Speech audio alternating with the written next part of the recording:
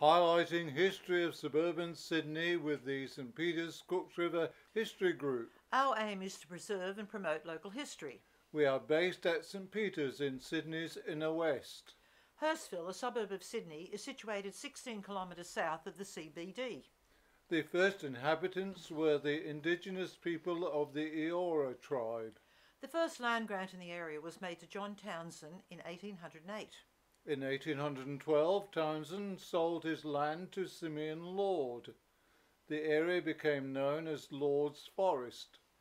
In 1843, a road built from the dam at Cooks River to the area became known as Forest Road. The early settlers were farmers, woodcutters and charcoal burners. In 1850, Lord's Forest estate was purchased by Michael Gannon and subdivided into farms. The name Gannon's Forest was also used for the area. The Church of England built a wooden structure to be used as a church and schoolhouse in 1856, the original St George's Church. Adjacent to the church was a graveyard. In 1857, the Blue Post Hotel was licensed. Gannon's Forest Post Office was established in 1864. A public school opened in 1876. The name of Hurstville was suggested by the school inspector, Mr. W. M. McIntyre. In 1880, Gannon Grove was built by Alfred Gannon. The house in Croydon Road was demolished in the 1930s.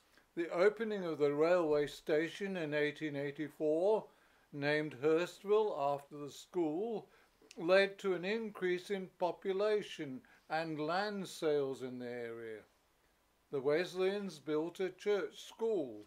In 1885, the building of St Michael's Roman Catholic Church began on land donated by Michael Gannon 30 years earlier. The Hurstville municipality was incorporated in 1887.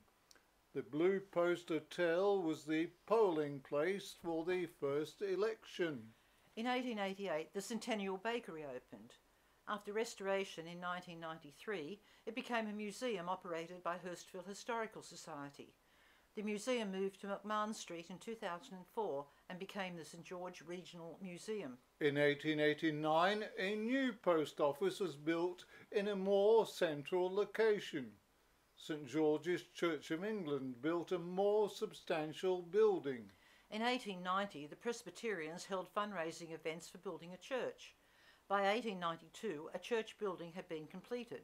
12 months later, it was severely damaged in a storm. Gladwin was built in 1893 by John Sproul, a successful builder. Its first tenant was George Brown, a timber merchant. Sproul built Yarramundi in 1897 and lived there until 1904. In 1981, the house was acquired by Danebank Church of England Girls' School. In 2003, it was sold and adapted for commercial use. In 1898, a fire station opened on the corner of McMahon and Dora Streets. Land was acquired for Hurstville Park. A new Wesleyan church was built in 1903, replacing the 1884 building. In 1905, the graveyard at St George's Church closed. The headstones were removed in 1964. A two-storey shopping precinct of 4 shops was built opposite the station in 1907. Bert Jolly occupied one of these shops. The Church of Christ began meeting in a local hall in 1907. In 1909, a new St Michael's Church was opened. Hurstville Picture Palace was opened in 1910 on the corner of Cross Street and Crofts Avenue. The Hurstville Propeller, a free local paper for Hurstville and District, was published from 1911 till 1954. The Hurstville and District Friendly Society was established in 1911. A registered chemist was employed to dispense prescriptions. In 1915, a building containing a dispensary with a meeting room above and accommodation for the dispenser at the rear was erected in McMahon Street. A new fire station opened in 1912. A chancel was added to St George's Church of England in 1916. A Salvation Army citadel was built in 1919. Their outreach program in the area had commenced in 1899. Over the years, the building has been renovated and extended. A train crash at Hurstville station in 1920 killed 5 people and injured 50. Charles Barter's department store opened in 1921. A new store was built next to Hurstville station in 1926. In 1957, an elevator was installed, the first one in a Hurstville retail establishment. A memorial square was established in 1922 to honour people who served in the First World War. It also served as a taxi rank for train passengers, today surrounded by garden beds and palm trees.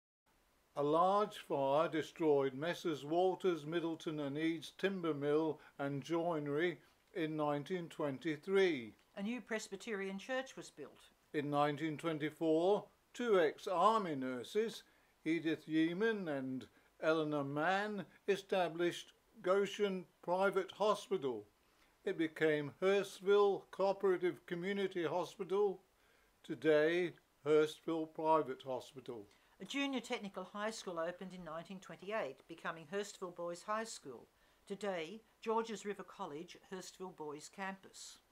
Kenilworth was built in 1929 by Dr. Crackenthorpe as a residence and surgery. It was also used as a clubhouse by the St George District Rugby Union Football Club from 1962 till 1978. Today, the St George Regional Museum is located there. An arcade was opened beneath Bert Jolly's department store on Forest Road in 1930. It was the first arcade of its kind in suburban Sydney. The success of Jolly's arcade allowed him to retire in 1937 after selling his building and arcade of 24 shops to Woolworths. The foundation stone of the Baptist Church was laid in 1934. A compulsory acquisition order by the council was enacted in 2017. Post-war migrants settled in the suburb. In the 1960s, these were joined by a number of Chinese. Between 1949 and 1952, Victory House was constructed for the St George Businessman's Club. In 1955, a new St Giles Presbyterian War Memorial Church. Sydney Technical High School, previously situated in Ultimo and Albion Street, moved to Hurstville in 1956. In 1965, the supercentre above the station opened.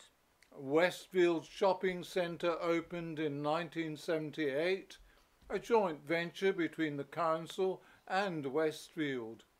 It was redeveloped and extended in 1990 and 2015. Hurstville was declared a city in 1988. In 2016, Hurstville City Council and Cogra City Council merged to form Georges River Council. St Michael's Church, with additions and alterations, was blessed in 2000. Attached to the church are St Mary's Star of the Sea Primary School and Bethany College. Miles Franklin, author of My Brilliant Career, lived and worked in the Hurstville area. A statue to commemorate this was erected in 2003.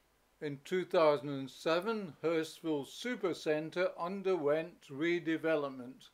It was completed the following year and renamed Hurstville Central. In the 2016 census, 49% of Hurstville's population claimed Chinese ancestry. Today, Hurstville is a multicultural community.